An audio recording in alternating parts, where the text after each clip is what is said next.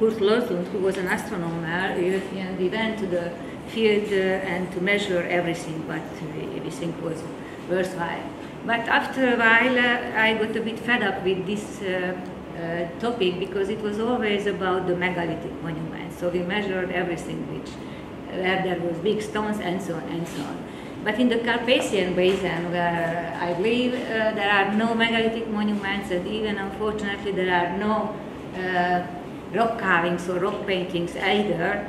So I didn't want to accept that people during the prehistory were not interested in the sky. So I started to study the archaeological material, whether I can find something which might have some common with the astronomical lore or the sky lore. Unfortunately, there was no other archaeologist who, before me, who has ever studied the artifacts from this point of view. So that means that it took quite a long time to develop my method and how to get a result from the material which I can work with. I don't say that this method is the best one, but I still try to find how to study the material, and still I think I could have some interesting result. As for the archaeologists call a certain type of group archaeological culture, which doesn't have anything to do with the language or with the nationality. So we call a certain group as archaeological culture when this group share common elements in the technology, in the burial custom, in the settlement structure, and so on and so on. So when an archaeologist talks about culture, it means that this special group we use, because of course we don't know the name and either the language of these people who were living during the prehistory in the Carpathian Basin, because these were non-literate societies. As I have a tendency to run out of the time, so I decided to give you first the conclusions, just to be sure that I reach the end of the presentation. And what I am talking about, and I argue it is really the Neolithic and the Bronze Age of the Carpathian Basin, although I think most of the arguments valid for the whole prehistoric Europe. Prehistoric, this period which I work with is from the 7th millennium to 900 BC, so it's quite a long period for prehistoric Europe. What can be deducted from the material, from the material culture? That's one of the most important things, that the orientation does not mean an evident interest in the sky. It means that if I measure the orientation of the buildings, of the structures, of the archaeological features which I can see in the soil, it doesn't mean, if they show a common orientation, it doesn't mean evidently that it must be an astronomical orientation. So this must keep in our mind. The second one, that as we have several cultures during the Neolithic and the Bronze Age, and I could study them, and the material suggests that not all archaeological cultures were so deeply interested in the sky. There might have been not so much interested. So one culture showed quite interest. I can find several traces, and the other seemingly doesn't show anything, because I can see it in the material. Certainly it doesn't mean that it is not an absolutely solid evidence that they were not interested in the sky, but this is what I can find in the material, the material culture. The third one, which I have found after several years investigation or study, that there is no difference about the astronomical knowledge between the so-called megalithic astronomy and which I can call non-megalithic astronomy, which I could deduct it from the investigation of the non-megalithic monument. I will show some example for it. So my main argument that for this period, the Neolithic and the Bronze Age, the prehistoric astronomy of Europe, the astronomy of prehistoric Europe was not so high level. I think it was just like ethnoastronomy or folk astronomy, which contains not only the astronomical phenomena but also the atmospherical phenomena as well. As an archaeologist, however, I am very much interested in the life of those past people. So that's why I wanted to get more, and I found more that although they might have very simple astronomical, scientific knowledge, practical knowledge about the sky, but the impact of the sky, of that culture, was sometimes it was extremely important and very significant. I will also show some cases for that. There is just, I don't want to talk about the megalithic astronomy, just there is one thing which I would like to draw attention, that the megalithic monuments were used for a long time. Quite often they were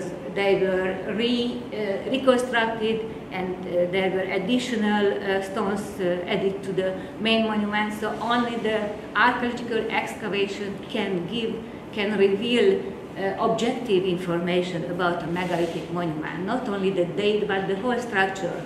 And I like to use this picture because you can see that the red spots are have a different date than the whole monument as well. So it means that there were some additional things later and they rearranged the structure. So what we measure, we should know which period the structure belonged to what we measure. So that's one of the main arguments, that you have to be very careful with measuring the stone monuments, as you can see now. Oh, doesn't want to move. And then, of course, one of the most popular or most well-known method that measure the orientation. Now, in the Carpathian Basin, where there are no megalithic monuments, still we have found something interesting from the Neolithic age. Now you can see where the Carpathian Basin is. It's about East or Central Europe, and I'm talking about that. I'm showing example from that territory. One of the most interesting things that there are rounders from the late Neolithic period, about 6,000 or 7,000 years before Christ, and these rounders these are circular earthenwork, and they have interesting so-called gates and access to the inner side of the rounders. And many people have investigated these rounders, the orientation of these possibly so-called gates, and found many targets for this possibly orientation, which has some common with the usual summer solstice or winter solstice, rising or setting sun direction, and some calendrical construction might have been also proved, that so-called mid-quarter days, maybe the roots of the ancient calendar, and so on and so on. We have measured with my colleague more than 57 rondels, and we found that might have been the only reason they orientated the Eastern Gate toward the rising sun. This was like a foundation rise. So when they wanted to build these rounders, it might have been the only purpose that the first gate should face the actual sunrise. This culture which these rounders belong to, they also saw some interesting features in connection with the stars or the sky, because we can find them in the material also, in the artifacts, which similar like sun symbols, or maybe some other more recognizable symbols of the sun. So this is a 7,000 years old material. If we step into the Bronze Age, which is about 2,800 between the 900, we see in the Carpathian Basin the second things which can be used to measure the orientation is the houses. So I have studied all Bronze Age culture in the Carpathian Basin and try to investigate the orientation of their houses and then summarize the result.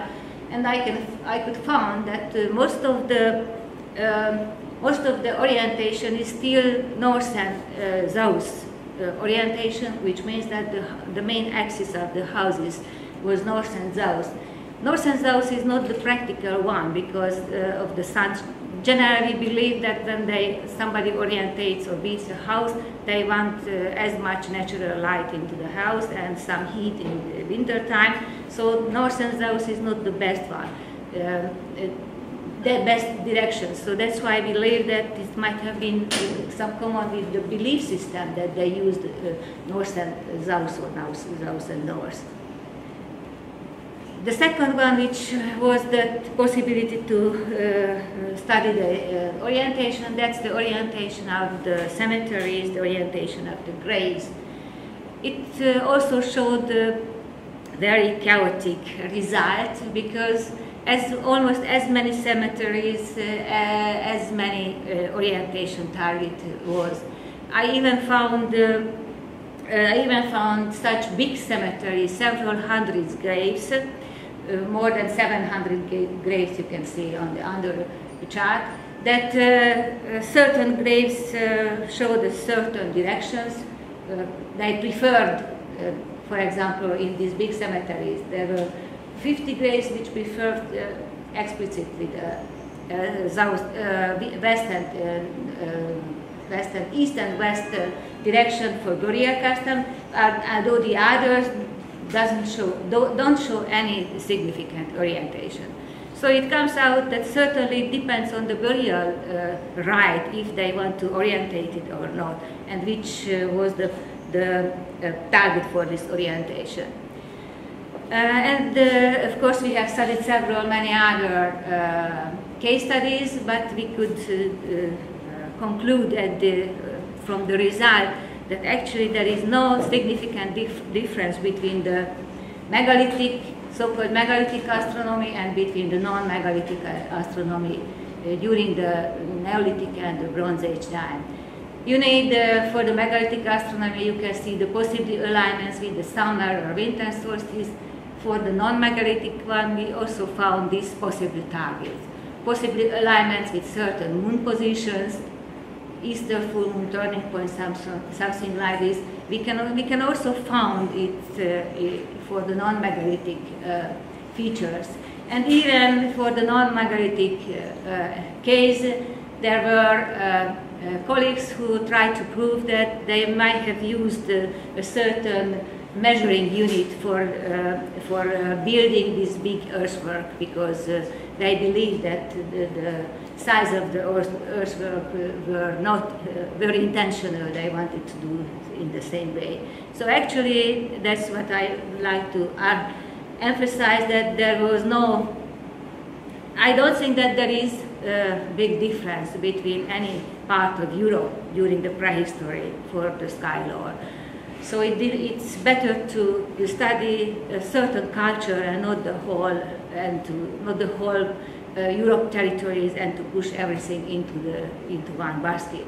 And even for the megalithic astronomy, these cultures who use megalithic monuments are quite different, even in time and even in territory and culture as well. So the megalithic astronomy is not one culture. Different prehistoric cultures built big stone monuments. And what is more interesting for an archaeologist, what is beyond the orientation?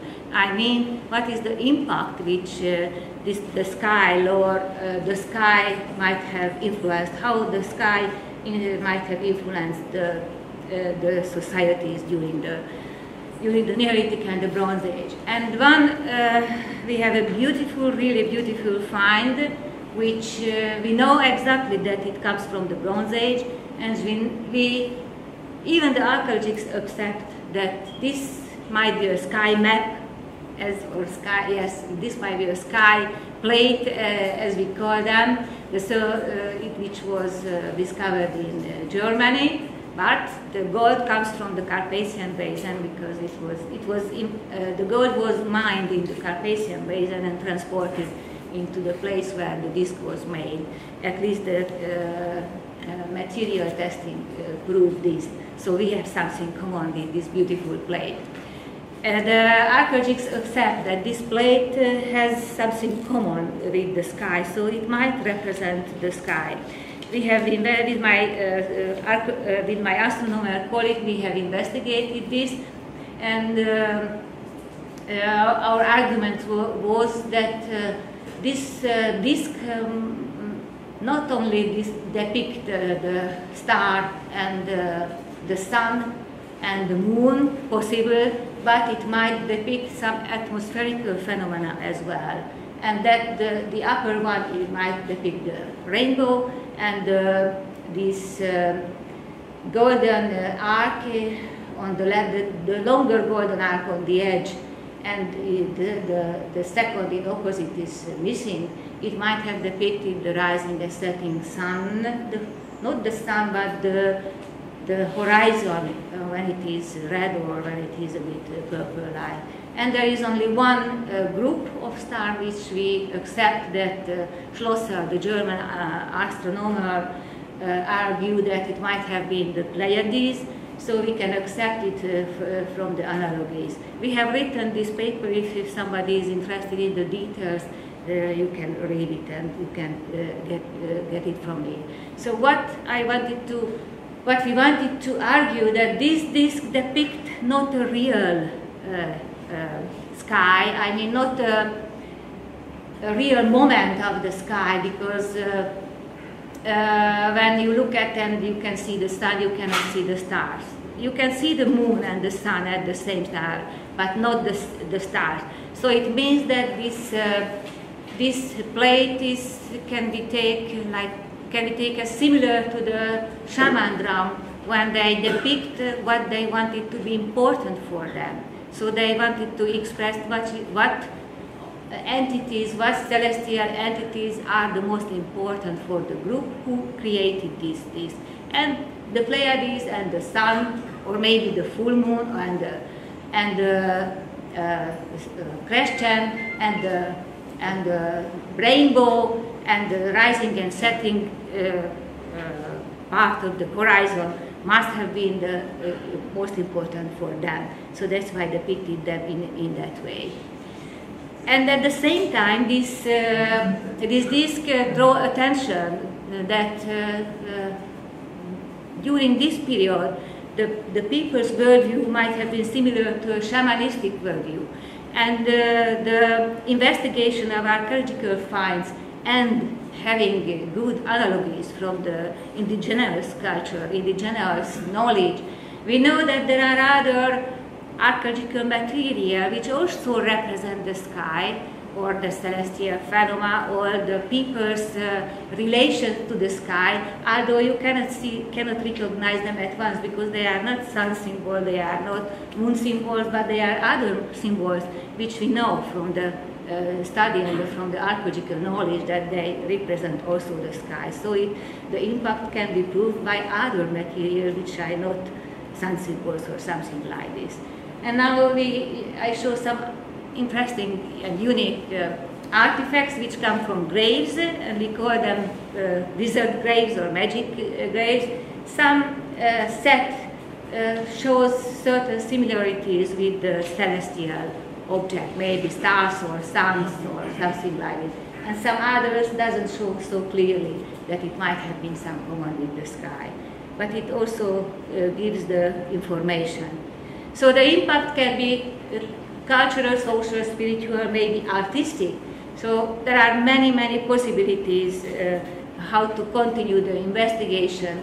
And we know that, for example, in the Carpathian Basin, from the middle of the Bronze Age, about 1600, the use of the sky symbols or star symbols or solar symbols almost jumped. So there are many, many, many artifacts decorated with solar symbol. What might have been the reason? This can be the topic of investigation also. And from this period, we know that even the armors, the weapons, the shields and others were were decorated with solar symbols or star symbols or something like something like that, which might have connection to the sky as well. And there is one or two cultures, unfortunately not more, which we are convinced that they were very fascinated by the stellar sky because they have beautiful artifacts which seems to be decorated just star-like or solar-like motifs. I am working with this material now, so I cannot I cannot show you the result for this work or study, but I can show you how interesting it can be, because this culture, which is which like to use so many solar symbols or star symbols, have a very special symbol which they like to use many ports or many vessels. That's the so-called number 5 symbol, which arrangement is very typical because it is arranged like on a dice, playing dice. I don't know if on a dice. So you can see that this culture use it anyhow, and even when they use it like a stand. So even they use this arrangement in a very interesting way.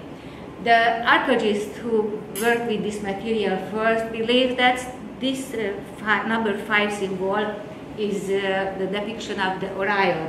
Unfortunately, I don't believe that it is that one, but still he must be right that it must have some common with the stars.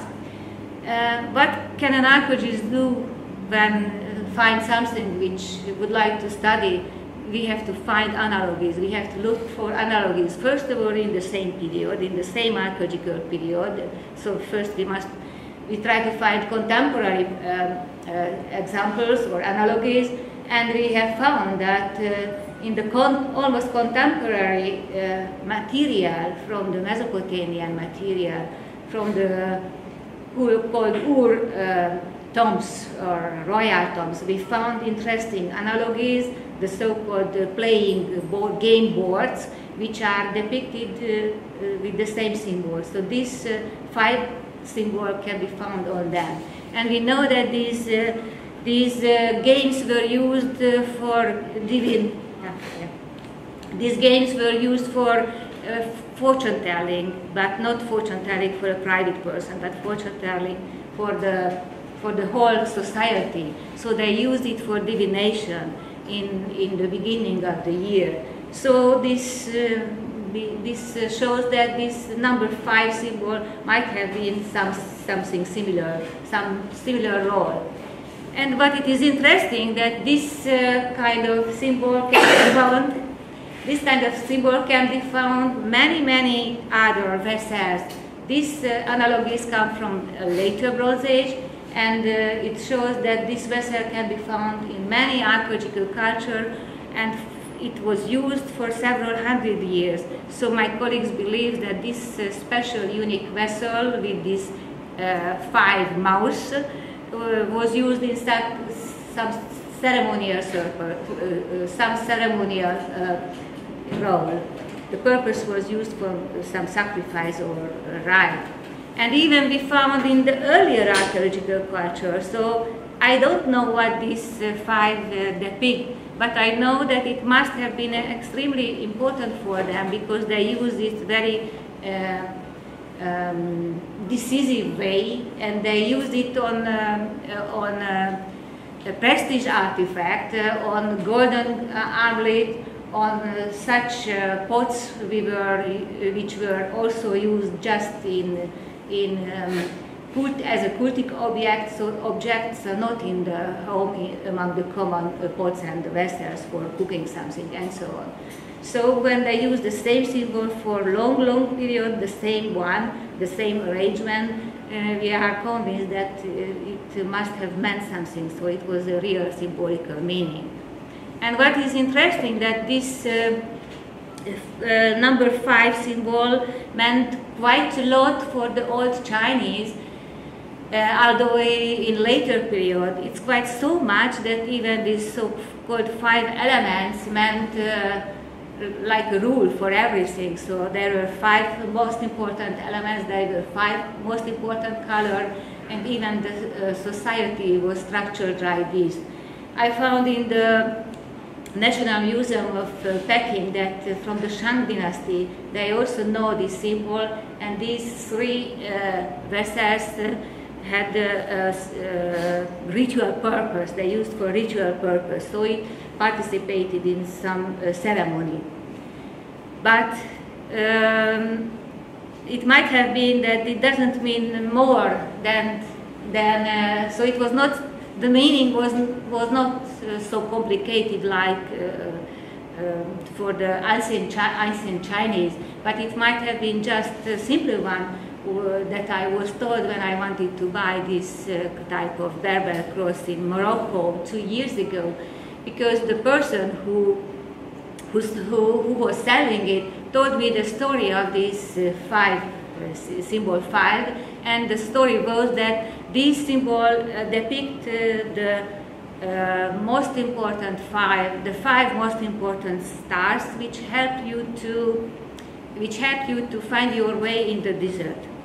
The person, a nice old person, told me that his grandfather was a leader of a caravan leader, so his job was to find a way crossing the desert, and he wanted him to be also a caravan leader, so he taught him that, my son, you should remember that these 5 important stars help you to find your way in the desert, which it means that he didn't remember which star they were, but actually this means that it is not a constellation, it is just 5 important something from the sky which help you to do something, even in a ritual activity, or maybe in a practical way to find your way in the desert or in the steppe somehow. But what I have arguments I can reach or conclusion, this will be the next topic of the next conference. Thank you for your attention.